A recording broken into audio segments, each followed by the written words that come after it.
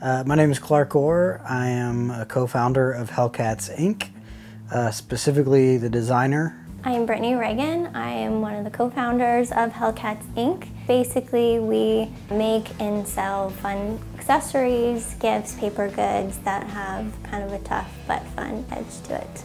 There's kind of stereotype of if you're dark and into the macabre or whatever, that you're probably cynical or angsty. I've always liked the aesthetic of tough things, hardcore and punk and metal, and I've never been, threatening. I've never been, a negative person, a cynical person. So my lens through toughness is all through aesthetic.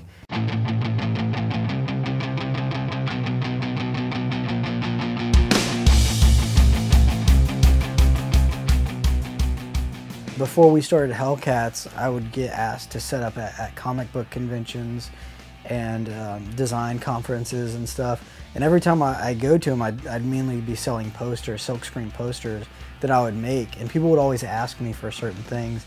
So I set up at a comic book convention one year, and everyone that stopped by the booth was like, "Oh, you need to make a Doctor Who poster." I don't care about Doctor Who. I don't really, whatever. So I bent the next year. I was like, I'm gonna make a Doctor Who poster. That's what people want. Like, I'll give that to them. I'll make some dough, along the way. It was a 3 or 4 color screen printed poster. I printed 100 of those things. Like, it cost a lot of money. Cost 2 days of printing.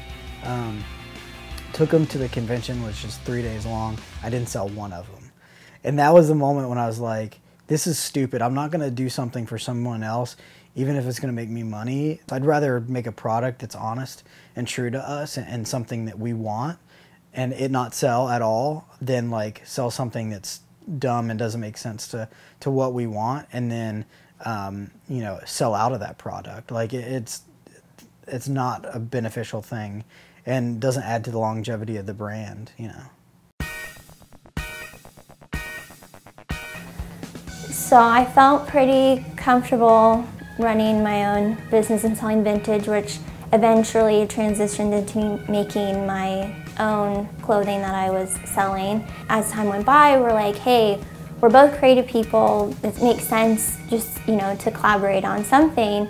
With that, we kept coming up more and more ideas, and it just made sense to create a business around that. And Hellcats was born.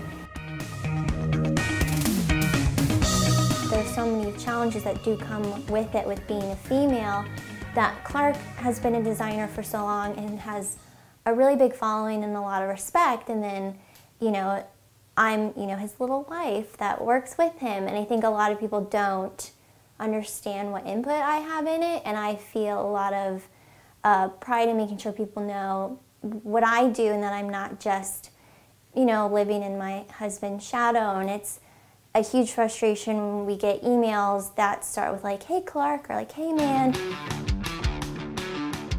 I just take a lot of pride in signing it, my name at the end, so when they read it, they're like, oh, I'm talking to a woman. I shouldn't have just assumed I'm immediately talking to a man.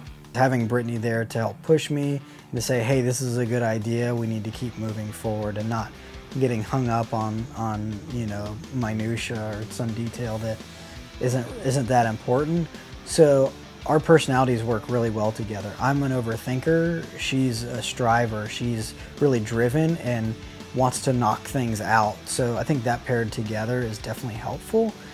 I was worried if I were to critique seeing one of his designs, if he would get annoyed, and he was so easygoing and would take all my opinions, and which is great. And I think we're both patient with each other, and we know each other so well that it's really been really easy. I think we're lucky. For me, it just took being able to look at everything as a whole and not saying like everything has to be 100%, maybe 95% is good, maybe, or 80% is good, whatever. But as long as everything is honest and true to us is really the test. We really work together to make it look like both of us, not just like, oh, this is all Clark stuff now. And so being able to like look at that whole row of all our products and say, yeah, I back that, like that's real success. You know, if it sells, on the other hand, that's, you know, it's another thing. Luckily, it's working out that way, but it's definitely evolved from, you know, making money and being able to sustain a business.